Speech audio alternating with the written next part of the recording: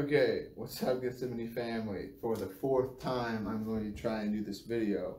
Really hope I don't disconnect this time. I know you're used to seeing Kevin on these Tuesday nights, but I get to do it tonight, and I just think that I get to do it twice because I got so much out of Pastor John's message that they're going to let me do this. So I hope that this video doesn't get paused.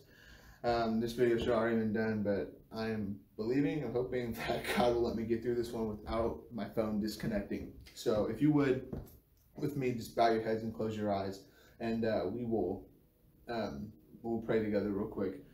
So God, I thank you right now for who you are. I thank you that you have blessed us with today. I thank you that you have blessed us with air in our lungs, God, and a kick in our step, God. I thank you just for all the blessings, God. I thank you that you have unlocked your promises to us, Jesus. I thank you right now that you hold the world in your hands. You hold all of our worries, God. That you just provide everything we could ever need and more abundantly. In Jesus' name, amen.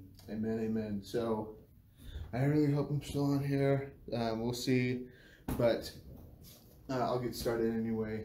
So don't stop believing. We've been on this series for a while.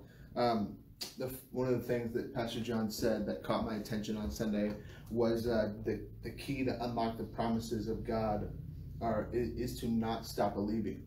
That's how you unlock his promises, right? So if you can just keep believing through your circumstance, whatever it is, whether you're on the mountaintop or in the valley low, right? God is there through it all. Yeah, he's with you on your most blessed day, and he's still with you when you feels like he's nowhere to be found, right? When you feel like you're trying to touch the throne room in prayer, he is still there.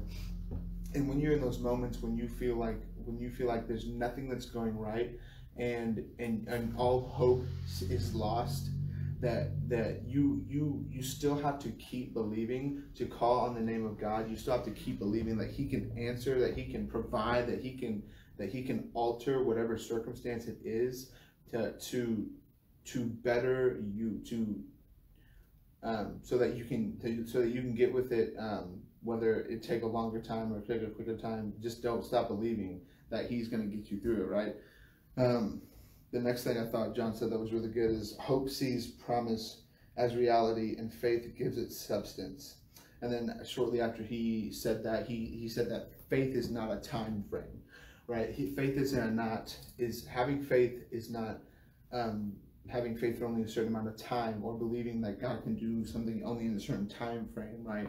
If you're believing for something in your life, don't stop believing for that thing, right? Don't stop believing for the promises of God. If you stop believing, it's going to be hard for you to unlock those promises, okay? So if you have faith, keep having faith even if the thing that you're asking God for is not answered or is not addressed as quickly as you would like it to, right? If I want $1 million, I'm going to have to work hard for $1 million.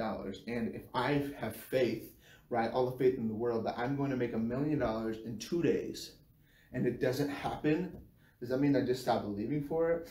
Does that mean I just stop working for it? No, it means I work harder. It means I work longer. It means I do what I have to do. I have the faith that I have to have in God to make sure I can get to my goal, achieve my goal, get to my expected end, right? That was kind of a weird example, but you get what I'm trying to say. Another thing God said, I'm not even sure if I'm still connected here, but if you're watching this, let me know that I'm connected here and comment on there, say something or whatever. But when we don't see, this is something else John said in the Sunday morning message, when we don't see faithful to God, God is still faithful to us. So God is still faithful all the time, and I wanted to quickly give a short story about my personal life that proves the faithfulness of God through what seems like the toughest times. So when I was in 6th grade, when I graduated 6th grade, thank you for that like, so I know I'm on here. When I graduated 6th grade, or when I moved on, you don't really graduate from 6th grade. When I moved on from the 6th grade, I lived in Lowell, Indiana. That is in the Chicago area, we'll say. And so when I moved, when I got done with sixth grade, I moved from Lowell, Indiana to Evansville, and my dad was a pastor up there. This was the very first church that I remember being a part of. I don't remember being a part of any other church before this one that I was at, Lowell First Assembly of God. And I loved that church. We were there for 10 years. I poured my heart into that church. My dad did the same thing. And when I got done with sixth grade, we had to move, right? We moved the summer of, the summer from sixth into the seventh grade year. And when my dad told me that, I was devastated. I did not want anything to do with life. I didn't want anything to do with God. I didn't want anything to do with anything, right? I just wanted, to turn all the lights off, turn the world off, and just be me, and just not worry about anything, because I was so mad. I was so bitter that I had to leave my friends, that I had to be a part of a new school. I had to, find my new basketball team and do all those kinds of things. And I was playing AAU basketball with my buddies, the guys I grew up with, coached by some of the best coaches, and it was great. I had it made in Lowell, Indiana, and we lived in a great house, and we had a great thriving church, and everything seemed so awesome. And then we moved to Evansville, Indiana, and my dad took a church down here, Cornerstone Assembly of God, and I did not want to be in Evansville. I did not want to be in Cornerstone. The only thing I could think about was Lowell, and I was devastated. And I asked God, I said, why is this happening? Why are you doing this to us? Why are you doing this to me? Why are you taking me away from my friends? Why are you taking my dad away from his church? What are you doing here? And we got to Evansville, and it was my life was turned upside down. Like, I was the new kid at school. Like, I had to get used to school, and I had to get used to my new basketball team, and I had to make new friends, and that was really, really hard. When I was in Lowell, we had a youth group of over 200 kids, over 200 teenagers youth group, right? And then I get to this new church, and there was two. There was two youths besides me and my two brothers. And I was like, this is not Lowell.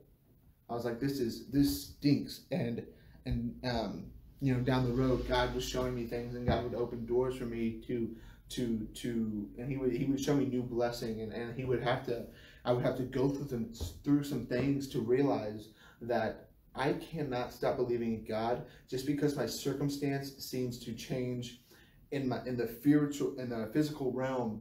I have to change my thought process, the way I think about something, so my spirit man can still access the things of God, the things that He has for me, whether that be in Lowell, or whether that be in Evansville, whether it be on the mountaintop, or whether that be in the valley. So I could not stop believing just because my circumstance was different, right? And that's what I got out of John's message on Sunday. That's what hit the nail on the head for me when he said that. So I hope you got something out of this video. You guys be blessed, be safe, and I can't wait to see you on Sunday. Love you guys.